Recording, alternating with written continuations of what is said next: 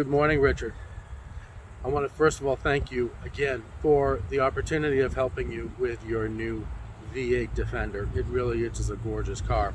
I'm going to take the opportunity of going over a few things so that you don't end up by getting into the car cold turkey. So let's go ahead and start working on that, okay? Okay, so let's start with the lock and unlock. So all you're going to do is press this, and you'll notice that everything comes in, and then the mirror folds in. Press it again, and the reverse. Okay. You'll notice as far as the door is concerned, unlock, lock. This is clear sight. It just simply will flash if there's someone or a car next to you that's too close for you to open up your door. To set the memory on your seats, you're going to do is press M first, and then you'll do 1, 2, or 3. After that, you'll just simply press the number of the program that you want to do. Here is press this in order to do and then use the toggle to set the left mirror. Press this, use this, and then you're going to do the right mirror. Okay. All right. This over here is for this right here is for the electronic child control. So it locks the doors and the windows. All right. Now, as you've seen, the side rails, the sideboards have already deployed. Over here, you have front and back, up, down, and then this is for the incline, decline, and here is the lumbar, in and out, up and down, in order to fit you. You'll also notice that the back door has the same button, and it is the way that you can go ahead and open up as well. If you press this first, then you'll end up by opening up all the doors. They're automatically set so that if you open up the front, if you press the front door button, the driver's side door, you'll end up by just simply opening up your door. So nothing of particular mystery here. The rear zones, additional power.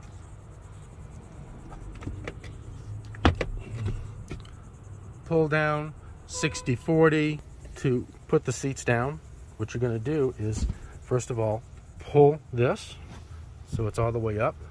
You go ahead and push this so that it puts this down, and then you'll do this as well for this down, and then you'll that latch here, and it'll go all the way down. So now you have a totally flat compartment. All right. Same thing, by the way, on your front seats.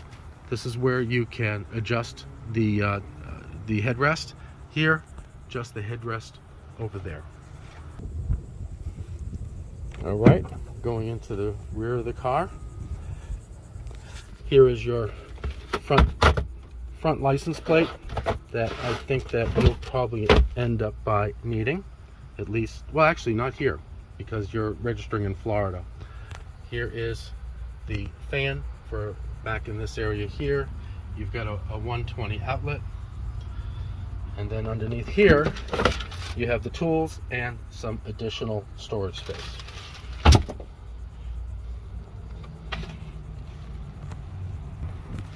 As far as fueling is concerned, you're going to want to put premium in. As long as the car is open, all you do is push, and now you have access to the fuel. Okay, so I have a bit of a surprise for you. Do you remember when I said that you only had one key fob and then one blade? Well, I was able to have this activity key included in the car. This is a bracelet that just simply goes on your wrist, and you don't have to have a key anywhere. And you can go ahead and do everything you want to in the car. Open it, unlock it, lock it, and turn on the car.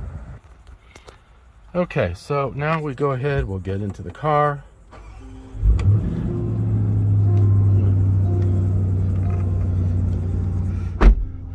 make it a little bit quieter. So here you've got the refrigerator.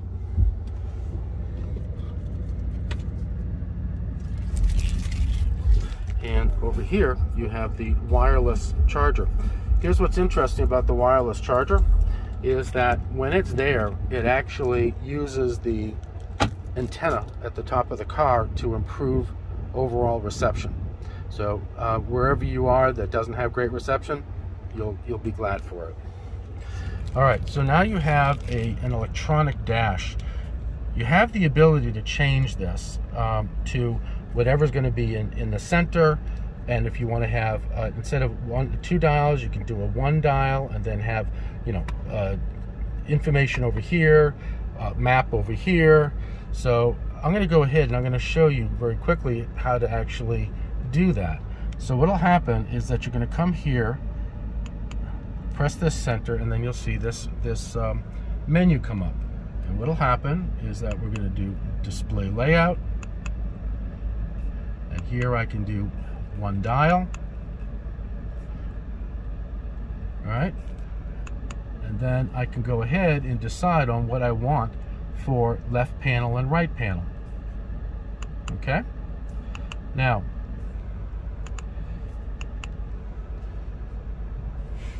let's go ahead and deal with this. Car has heads-up display, and you go just cursor down, select it, and now you can go ahead and decide whether you want to see it or not. This is where you do it. Here's where you set the brightness, and then I always like to go all the way up. Good. And then position. So depending upon who's driving the car, they may need to, in order to see this, they may need to lower it or increase the height. So that's going to be under position. And then as far as the content, this is where you can select what you want. So traffic sign recognition, which is this right here, that comes up on, and then you've got if you want to have like your turns show up there in addition to over here, you can do that. And then what radio station or whatever that you're listening to here. So I'll go ahead and I'll select that, and to exit out, and then exit out, and then you can play with, you know, the various things that, here's the, you know, the tire pressure and whatever. So you're able to play a little bit with the car. Most of the settings of the car are actually over here under this, under the gear. We'll get to that in a second. Continue on with the steering wheel controls. Here is your volume. Now, in order to control volume of the radio and volume of a call or whatever, then you'll use this. In order to control the volume of the navigation, you'll have to wait for the navigation to actually give you a command, or it'll give you some direction, and at that point you can change. All right, then this is how you talk to the car. These are how to go through your favorites list. I'll show you about that. And then if you want to make a call, you're going to press this. But if you want to answer a call, you're going to press this. If you want to hang up the call, once you're in a call, you'll press that as well. Okay. Over here, you have lane keeping assist. Now, what you'll notice is that this buttons right here is decrease the distance between you and the car in front of you for purposes of the adaptive cruise control. This is to increase. This is to set lane keeping assist. This is to cancel, or you just simply put your foot on the brake. And then this is for heated steering wheel. Good. Now, one of the things that's sort of tricky is that this is spring loaded. Oh, sorry, here it is, spring loaded. And in order to actually get to the different light, as far as automatic and off, etc., you've got to play around with that, and you'll do that, when you're at night. In the meantime, the button at the end of the stock, there you go, we'll go ahead and change some of the things that are displayed down below. To reset, what you're going to do is just simply press and hold that button so that, and now it's zeroed out. Good? All right, and then the control over the wipers are pretty typical, that I think that you'll know from your other cars.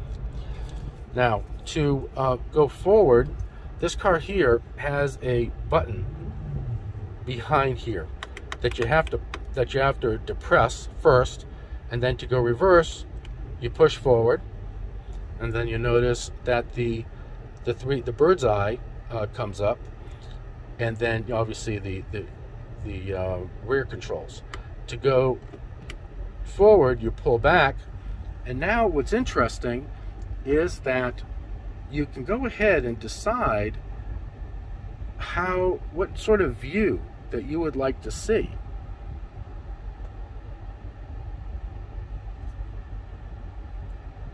All right. Now, you have the ability to do off-road, and what happens now is that you can decide whether you actually want to see where what you're driving over, and with the wheels, so that you have sort of a frame of reference. Over here, you've got towing, and that gives you yet another view. To park, you can just press in, done. This right here, apologize for the flickering. This right here is the air suspension, up and down. I've set it up so that when you put it into park, the car will automatically float down for easy access and entry. When you get up to 25 miles an hour, it will increase in height, and then when you get to 55, 60, it will, if it can, move down, if the roads will allow it. Otherwise, it'll automatically adjust to the height that the computer determines as the best height. All right, now this is where, if you will, has this. Now what will happen is that this is where you select the different drive styles. Okay, let me do that one more time. This is for dynamic.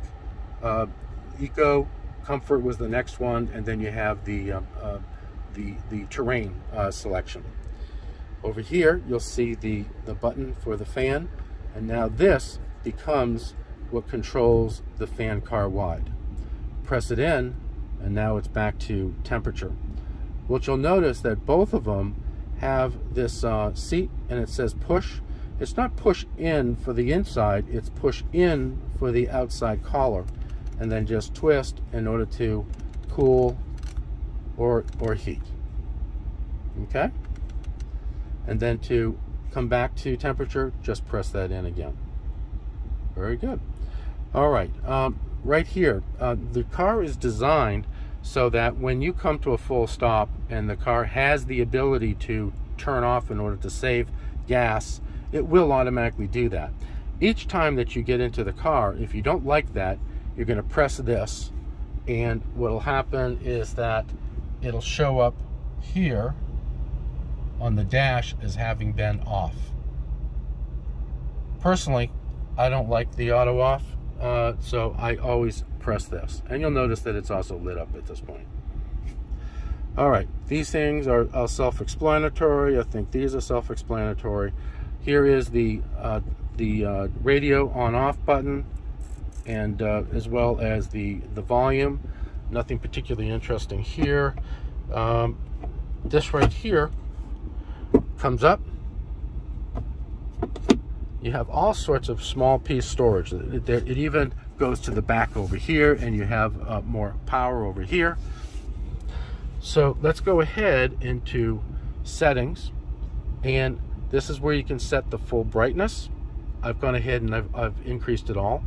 You also have a function called auto brake hold, and what happens is that once it's set, it continues to be set. You know, every time that you get into the car, it'll be the same. If you want to get rid of it, then all you're going to do is press it so that now it's off. All right, and then again, how you get there is through this right here, and that right there. This is how you turn off. This is how you turn off the screen.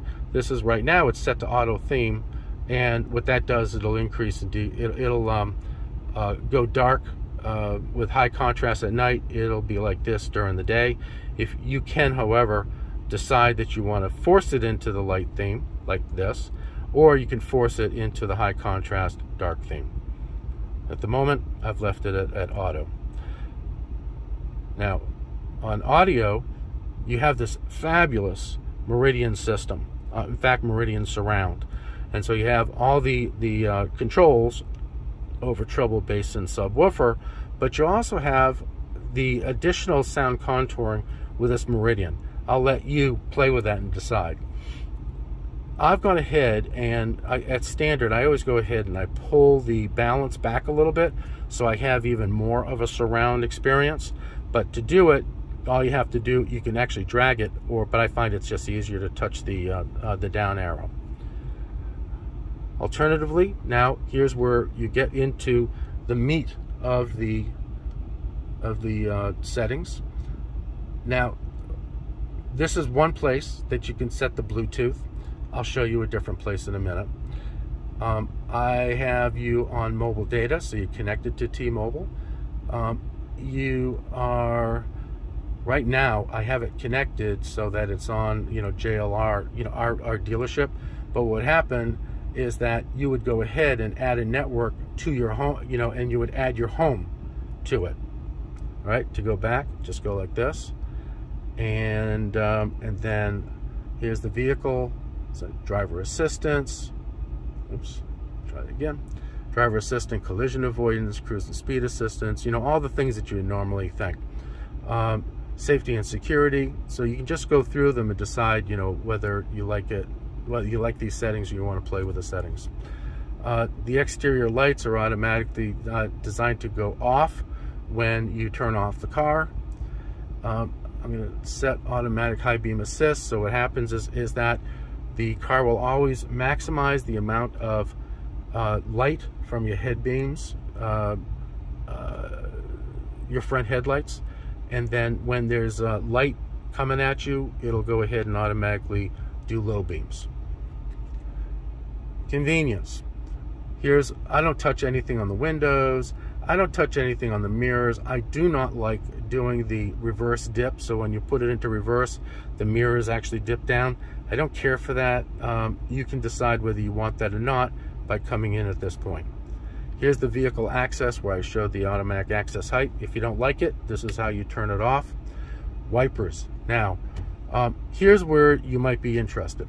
So what happens is that this is where you are able to select the winter wiper park, and what happens is that it changes the wiper position so that it's up a little bit, so that it does not, so the wipers don't get iced in down into the fold, that area between the car and the hood. So this is where you actually get there. Gear shift paddles, very simple. Right now you have these paddles right here. You can set it up so that you could use them at any time, which is what I've done here, or you can choose to do sport only, which means then that you've got to go ahead and get into sport before you can use it. I'm really not sure what the value of that is, because it's not like you can accidentally touch this. You really have to go a long way. So I left it like that. Coming back, cabin lighting, yes, and let's come back further. General. Here's where we have some voice settings. You can play with this. Here's the display. We were talking about the brightness. You don't really have to go here in order to get to where you want to be. I've gone ahead and already set the time and date to 12-hour, month, day, year, but if you want something, a different format, you have at it. Here's where you can go. Languages, I've set it up so that the car is talking to you in English. If you like Danish or you like UK English, this is where to go. Okay. All right. Now, on here, let's see. I'm not sure if you can see it. Yes. So here is quick access to navigation. Let's go to that a little bit. So what's interesting about it is that it's even better than Apple CarPlay, Android Auto, or whatever. Because if you want to find out where there's gas, bam, touch that, and the next thing you know, it's going to come up with the gas that's in that frame, and you can squeeze, you can pull out, and you can squeeze down. All right, and then you can, and it'll navigate to it. If you get low, it'll automatically come up and give you suggestions as to where you might want to go. There, and if I want to get rid of this, I'm going to go like this. I've gone ahead and already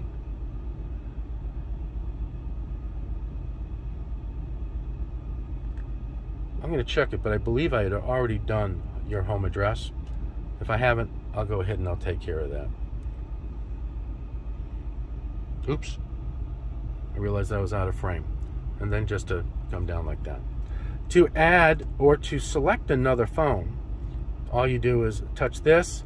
You can touch this, and we can add a device, or it'll show other devices that are here.